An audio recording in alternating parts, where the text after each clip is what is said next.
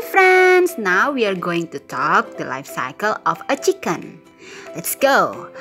1. Egg. First, an adult chicken will lay an egg. The hen will keep the eggs warm. This is called incubation.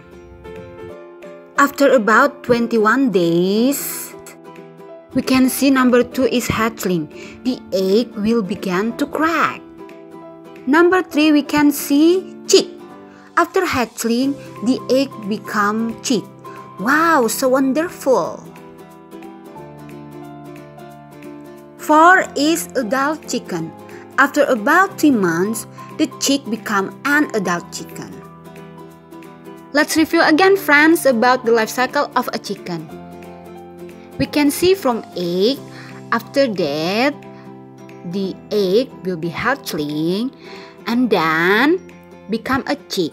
And then the chick will be grow, become a chicken. Thank you for watching. See you next time. Bye-bye.